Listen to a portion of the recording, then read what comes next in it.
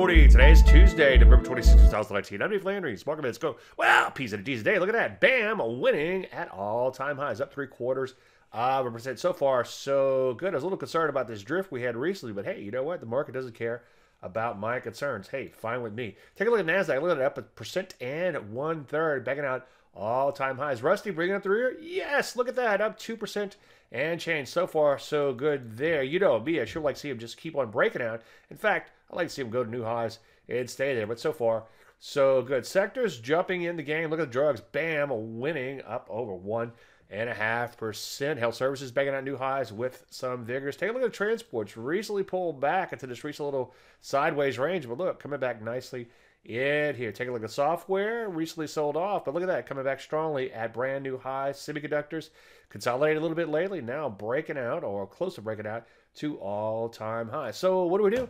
Well, with the market making new highs, once again, I'm not seeing a whole lot of setups. So continue to wait for setups, but obviously the long side remains the side to play. Any questions? DaveLandry.com. I'm Dave Landry, and you just heard the Market Minute.